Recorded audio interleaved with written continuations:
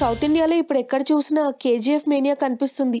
Kolar gold ఫీల్డ్స్‌కి సంక్షిప్త రూపంగా KGF టైటిల్‌తో వస్తున్న ఈ ఎపిక్ మూవీ మరికొన్ని రోజుల్లో రిలీజ్ కానుంది. కన్నడ యువ హీరో యష్ ప్రధాన పాత్ర పోషించిన ఈ సినిమాపై భారీ అంచనాలు నెలకొన్నాయి.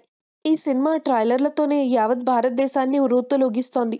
కేజీఎఫ్‌లో యష్ గెటప్ చూసి సినీ ప్రముఖులు సైతం ఆశ్చర్యానికి గురవుతున్నారు. భారీ బడ్జెట్‌తో తెరకెక్కిన ఈ movie pre release event December 9 ఆదివారం నాడు గ్రాండ్‌గా నిర్వహించారు. ఈ కార్యక్రమానికి దర్శకధీరుడు ఎస్.ఎస్. రాజమౌళి ముఖ్య అతిథిగా విచ్చేశాడు. ఈ సందర్భంగా ఆయన మాట్లాడుతూ హీరో యష్ గురించి చెప్పి అందరినీ ఆశ్చర్యానికి గురిచేశాడు. తనకు కొన్నాళ్ల కిందటి వరకు యష్ ఎవరో తెలీదని, నిర్మాత కొర్రపాటి సాయి ద్వారా తెలుసుకున్నానని చెప్పాడు. కర్ణాటకలో ఇప్పుడు మంచి రైజింగ్‌లో ఉంది ఎవరని సాయి గారిని అడిగాను. ఆయన ఓ కొత్త కుర్రాడు గురించి చెప్పారు.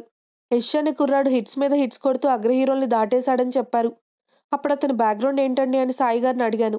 యష్ తండ్రి ఓ బస్ డ్రైవర్‌గా పనిచేస్తాడని వెల్లడించారు. నాకు చాలా ఆశ్చర్యం వేసింది. ఓ బస్ డ్రైవర్ కొడుకు సినీ ఇండస్ట్రీలో టాప్ హీరోగా ఎదగడం అంటే మామూలు విషయం కాదు. ఇక సాయి గారు చెప్పిన మరో విషయం నన్ను ఇంకా షాక్‌కి గురిచేసింది. యష్ ఇంత పెద్ద హీరో అయినా కానీ ఆయన తండ్రి ఇప్పటికీ బస్ డ్రైవర్‌గానే పనిచేస్తున్నాడట.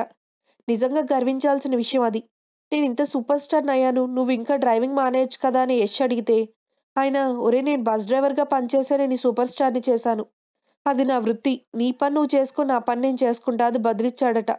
ఆ సమయం నాకు అనిపించింది ఏంటంటే యష్ కంటే ఆయన తండ్రే పెద్ద సూపర్ స్టార్ అనిపించిందంటూ రాజమౌళి ప్రశంసల వర్షం కురిపించాడు.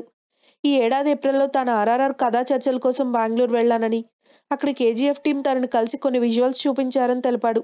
అప్పటికే కేజీఎఫ్ టీంలో తనకెవరూ తెలీదని, కానీ ఆ విజువల్స్ చూసిన తర్వాత వాళ్ళు మామూలోళ్ళు కాదని అర్థమైందని, దాంతో తనకు తెలిసిన వాళ్ళందరికీ ఫోన్లు చేసి ఈ సినిమా గురించి చెప్పానని గుర్తు చేసుకున్నాడు Rajamouli. If you like the video, please like us and subscribe Tollywood Nagar.